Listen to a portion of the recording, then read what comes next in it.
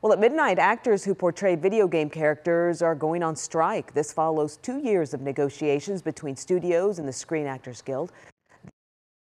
AI actors don't want studios using it to replicate their voices without consent. Similar concerns fueled the actors' strike last year. What video games did you grow up playing? Oh, none. You didn't play video games? Absolutely not. Your parents didn't let you, did they? I'm not kidding you. They were not allowed at my house. I mean, you play a video game, you're going straight to hell. I'm actually not the hell part, but I'm not kidding. It was, get outside, ride your bikes, go play. Oh, you don't have anything to do? Your father's going to put you to work. I am not kidding. I mean, one of Dad's hobbies was working. So no, we didn't play video games. Although when I was in high school, Mom went to a yard sale and bought, it was like Pong, I think. Okay. I mean, I'm a year older than you, so you won't remember that. But I remember that's Asteroids. That was I was in college when that came out.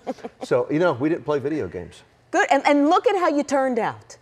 Yep. Look at me.